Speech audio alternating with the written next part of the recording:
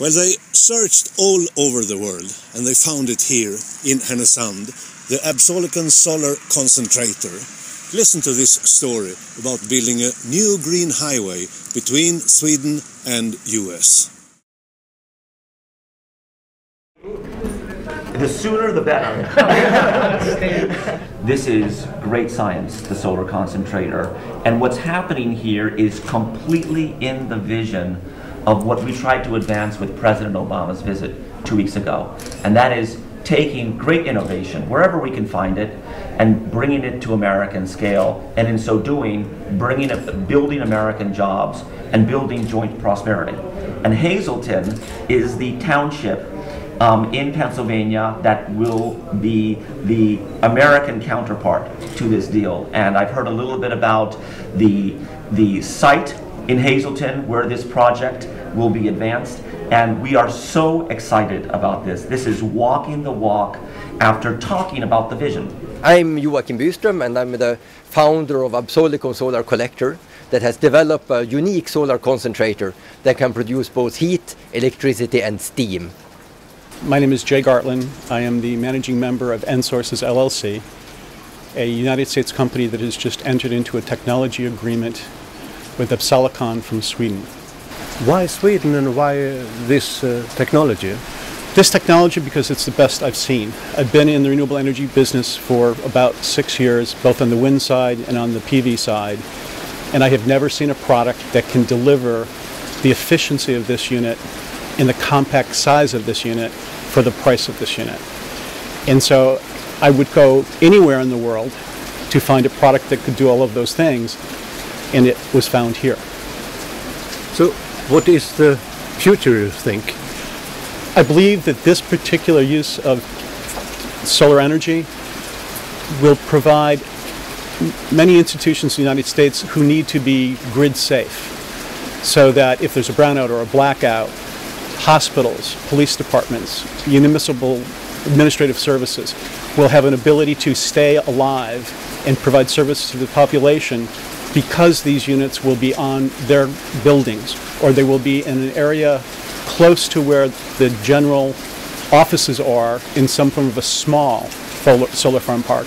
It's anticipated that the schools in Hazleton, the municipal properties in Hazleton, 2 keystone zones, which are economic development zones, will all be using this power. It will become a model of what can be done efficiently, cost-effectively, and rapidly. This can be the first factory. You think there is a need for new factories in the States or all over the world? Absolutely. I believe in distributed energy. I believe you should make power where it's used so that you get some of the grid issues away and the long line issues away.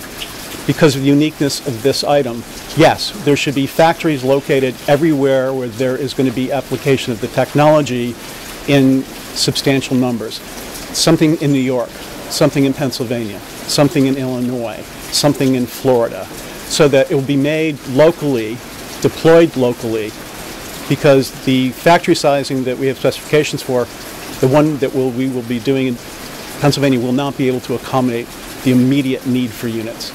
So I can see 2 or 3 factories going into the process of construction in the next 14, 18 months.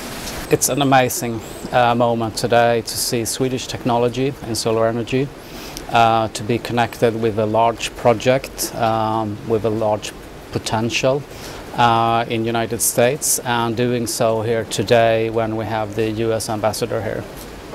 What do you think about the future for Swedish CleanTech? We're ahead of the absolutely best opportunity in our lifetime for new innovations, for new business models in renewable. And hopefully this will lead and open for more opportunities, not just on the business side, but on the research, test bed, on the university, science, and the aim is to build a green highway between Sweden and US. Solar concentrators are an important part of the solution to the world's energy problem. And the key is to have a low-cost production and low-cost installation of this kind of solar concentrators. And also to have the political decisions to change from fossil fuel to solar energy. With a low-cost production and the political decisions, we can actually replace fossil fuel quite quickly in the world. And you will also work together with the local universities in Pennsylvania and Delaware. Yes, not only production, but also to transfer the research and the knowledge to local partners is necessary for the development. We have Swedish innovation, Swedish financing going to the best site, Hazelton, which has the infrastructure opportunity for this facility and the jobs building potential. And you just heard 1,200 American jobs. I love this. Swedish innovation, building Pennsylvania jobs. It's something that I want to highlight using our social media from the U.S. Embassy website as well. So thank you.